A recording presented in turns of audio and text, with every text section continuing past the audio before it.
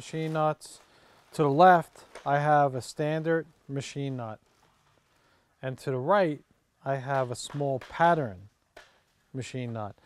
Now those two machine nuts, they will take the same screw, but the only difference is the outside circumference.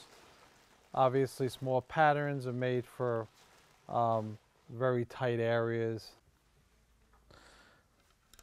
So that's machine screw nuts. Now I have finish nuts and jam.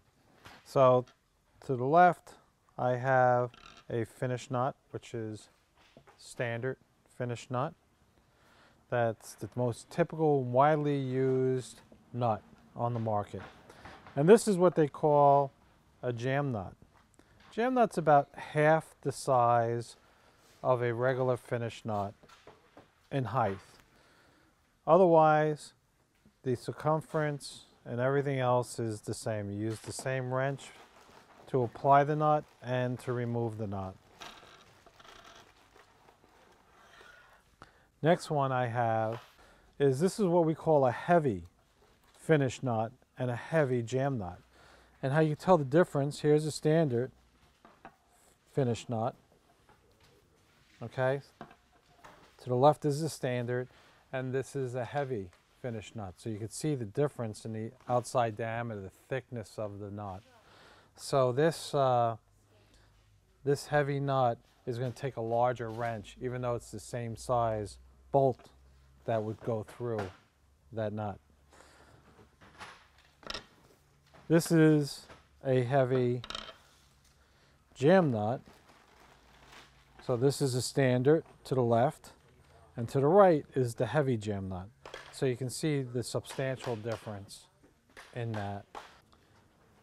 These are square nuts. So you'll see this square nut to the left. They're both basically square nuts. The one on the left has bevels on the ends, on one side only. On the opposite side, it doesn't have any bevels. You can see that over here, you see it's flat, and then over here you can see the bevels. And on this smaller square nut, there's no bevels at all. It's just sliced nut, and that's it. The bevels start at 1/4 So anywhere from, I believe the square nut starts at 6/32 up to 10/32, and those will have no bevels on them. However, once you get above that, you will see these bevels on the top edge.